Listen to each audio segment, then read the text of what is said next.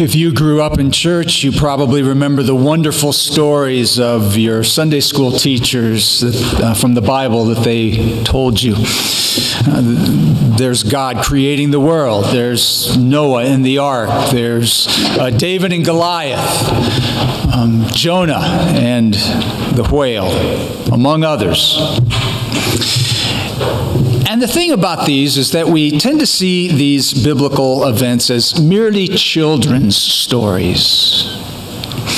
We think of them as kind of cute, simple, fun. Well, in this sermon series, I want to reclaim these stories as more than just cute, innocent children's stories. They're in the Bible, and the authors put them there for a reason.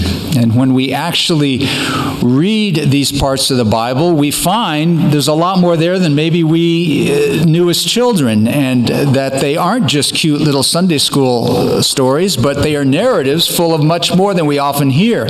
We have much to learn from them, even as adults. And we begin this morning with the story of creation. Most Sunday school curriculums begin here. You know, the fall starts. Mom and Dad want to get off to a good start. We bring the kids to Sunday school. Everybody hears this story.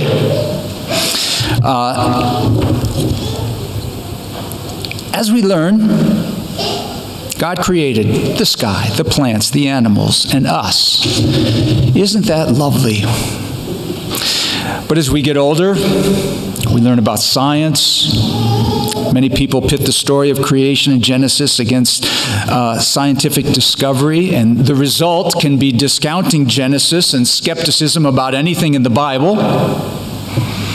We've sometimes kept a children's understanding, and we haven't matured as Bible readers. And thus, we've read these stories as adults, and we either keep a very simplistic understanding while ignoring the real questions that we might have when we read some of these things, or we kind of shove it all in a drawer and we just dismiss them altogether. I want to try to help us read Genesis 1 and 2 particularly with some maturity of faith. In the beginning, God. And so starts the story of the whole Bible.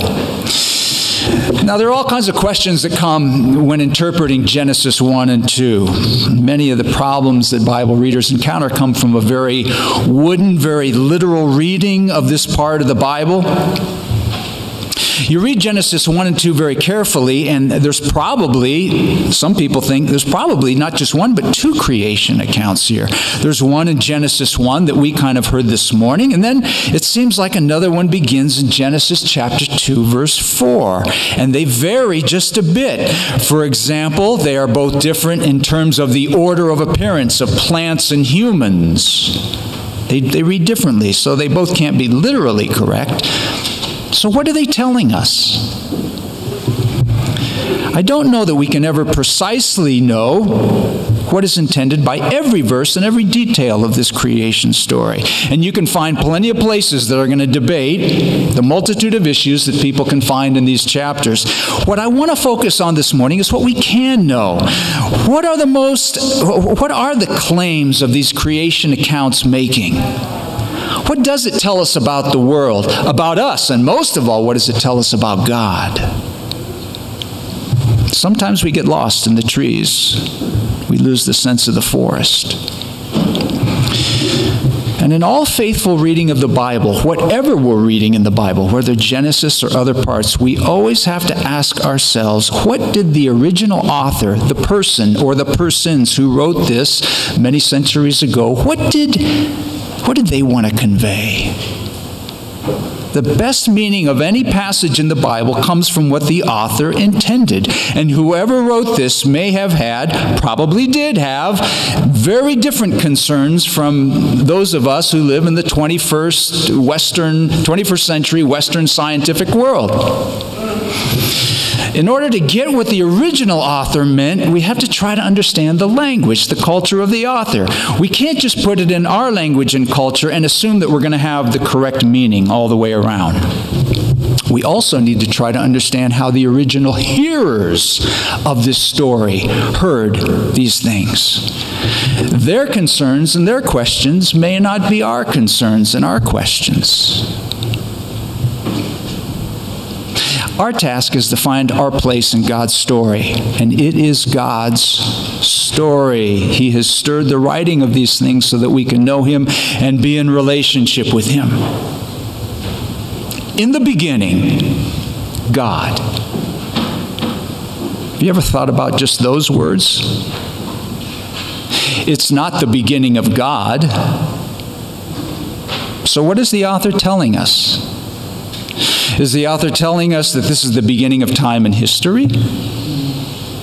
Or is it a more scientific beginning, like the beginning of the physical universe?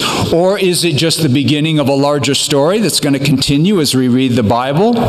Is it the beginning of our human race? The beginning of what?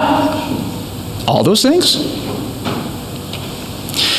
And that phrase, in the beginning, could easily be translated in the language it's written in, when God began to create. A few Bibles read like that. Maybe yours does. As a matter of fact, the Jewish Bible reads like that. That's how Jews read that. If we read that first verse like that, when God began to create, it suggests that God's creating the world wasn't just a one-time, one-and-done thing, but something that God is always at work doing. But this was the beginning. That Hebrew word for create in the Bible, it's only ever applied to God.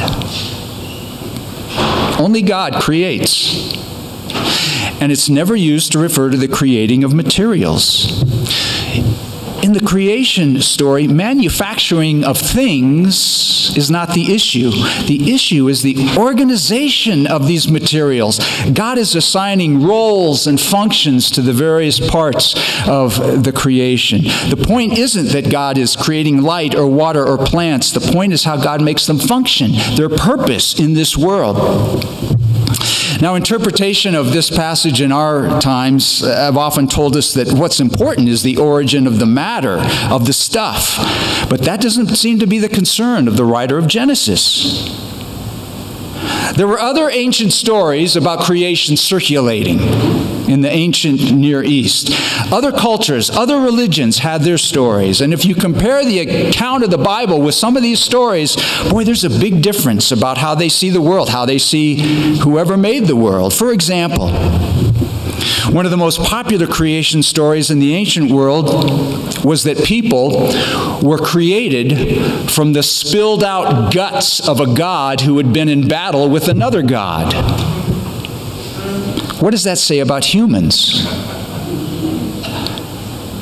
In other creation stories, there's struggles of power and manipulation and deception to control. Not in the story of Israel's God. Israel would have heard these stories. They could have adopted them. But in Genesis 1 and 2, we find what we read there contradicts many of these stories. There are no other gods. The world is ordered by one God, and it's not out of a power struggle. And humans are created in the image of God, not out of the killing of another God. Second thing I want to say, Genesis 1 and 2, God also isn't in His creation, but He stands apart from it. God isn't the wind, God isn't the skies, God isn't in the trees. He created it. He stands apart from it. That's why we're not pantheists. Do you know what pantheism is? Pantheism is the worship of the creation. Pantheists believe God is in all the stuff, but not in the story of Genesis. He is the creator. Other things are not Him, and therefore they are not to be worshipped. And humans are the highest point of His creation, which we'll get back to in a moment, okay? In the creation story, over and over again, God says, let there be. Let there be. There's a pattern, there's an order to this, isn't there? And God brings into existence a creation. And this creation is characterized by precision, by order, and harmony. And God speaks this into being. Genesis 1:2 tells us that the earth was formless, it was empty. And what follows is God bringing form and content and order to everything. When God speaks the light into being, He identifies the light and the darkness. From this, evening and morning come. What's this about? Well, God is setting time in motion. God sets up the climate. He is responsible for providing the availability of water and the availability of the land to grow vegetation. He's responsible for this. It doesn't talk about the creation of the land, although we know he did that. It talks about what that land does. And God orders the laws of agriculture in the seasonal cycles. Everything is created with a role to play. All of it ordered by God and called good. God is not a tyrant, and the world is not some threatening thing, as in some of the other stories that were in the ancient Near East at that time. Now, in our century, in our time, the debate of evolution and creation came to be. You know, it wasn't always like that. That's a pretty new debate. And it's led to a big discussion about science and faith, and we often get stuck right there. And too often we've allowed the creation-evolution debate to be staged as if that's the main issue, and if the origin of things is the main issue in this story, when we should rather focus on the meaning and the purpose of the things in our world, and what our purpose and existence is as human beings. What is this telling us? And without going into faith-science conversation, that faith versus science conversation, let's understand that while evolution can explain how things evolve, it can't explain their purpose.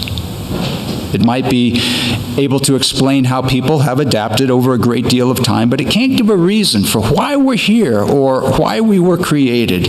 And the issue in Genesis isn't the specifics of the theory of evolution. In Genesis, the issue is that life is not the result of impersonal forces, but rather the result of a personal God. And this God had purpose and value to what he designed.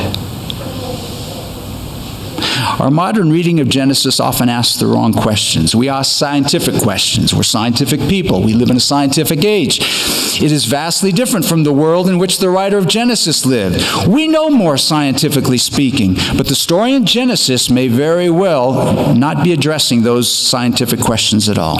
Doesn't mean science and faith don't have anything to do with one another, or that there's not harmony between the Bible and science. They just address different parts of our world. Stephen Jay Gould was a great scientist, very well-known, respected scientist. He was also not a person of faith, but he said this: "No scientific theory, including evolution, can pose any threat to religion.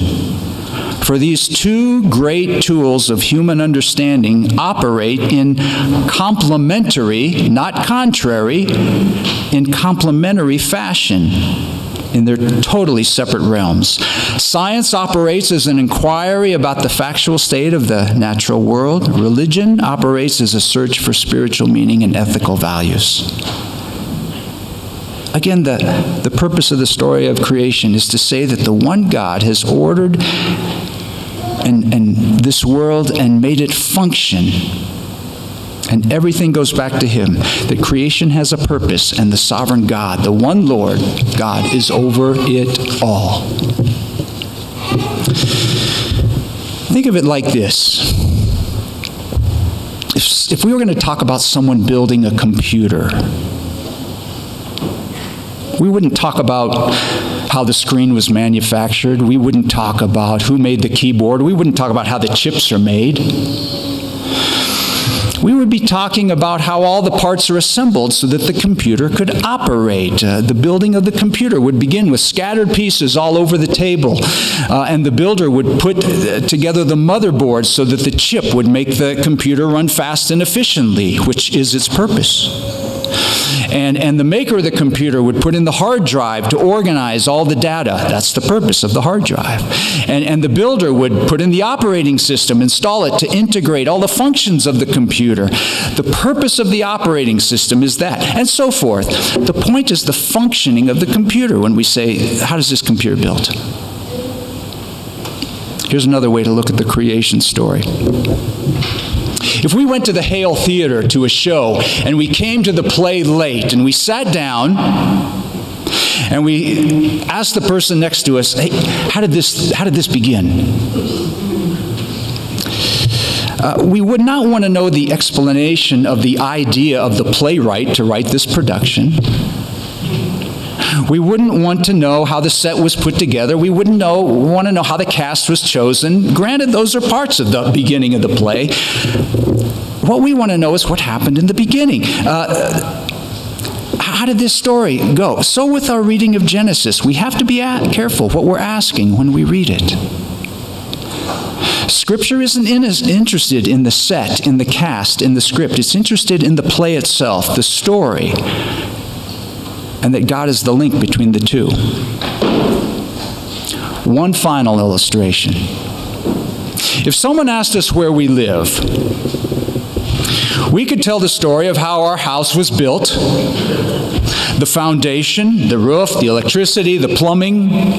We could describe the details of how things were made and the manufacturing of those things. But this probably isn't what what the person is interested in. Unless you're Dale Broughton, you're not interested in any of that, okay? That's not what you're asking. What people are more interested in is, how have you made this a home?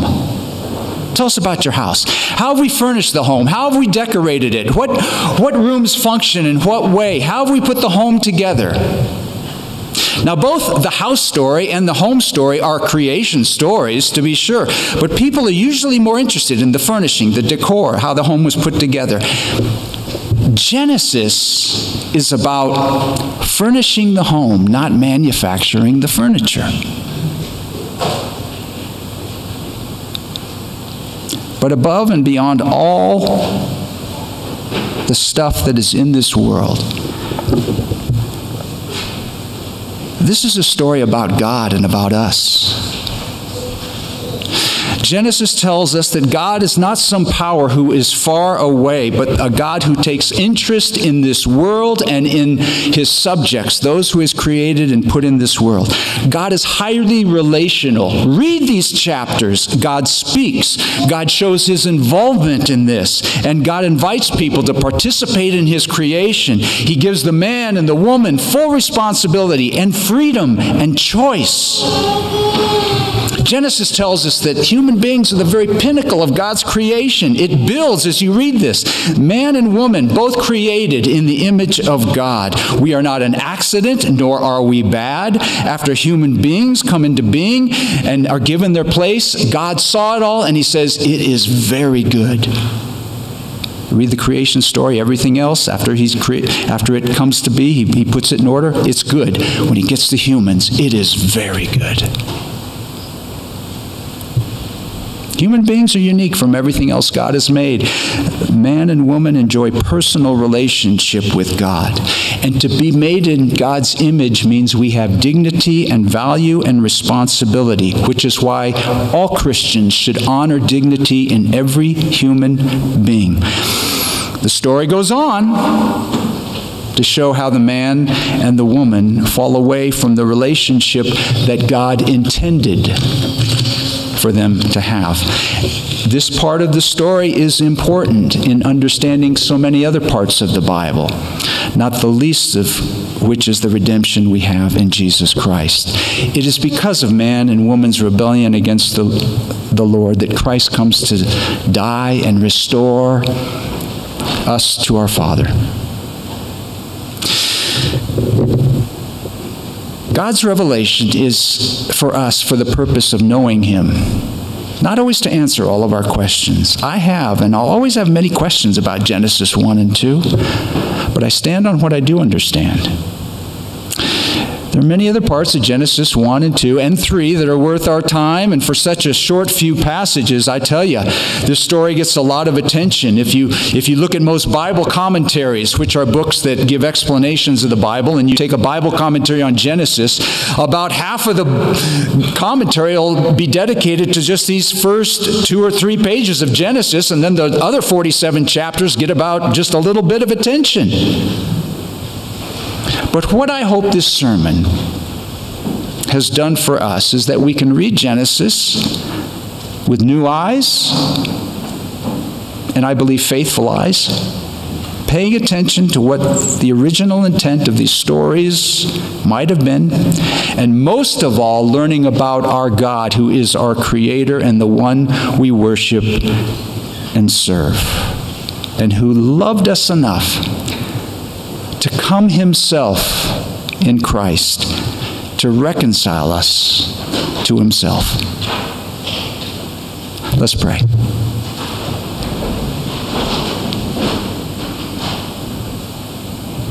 Lord, always help us to read the Bible faithfully. Help me to read it and interpret it and preach it faithfully. Help us to move from a childish faith to a mature faith. Help us not to make Genesis an argument, but a story to nurture our understanding of you and how you work in our place with you. We thank you for creating us, for your love for us. We thank you for the beauty and the goodness of this world. And we also understand how we've injured it. So help us to live as you created us to live and honor you for who you are. Amen.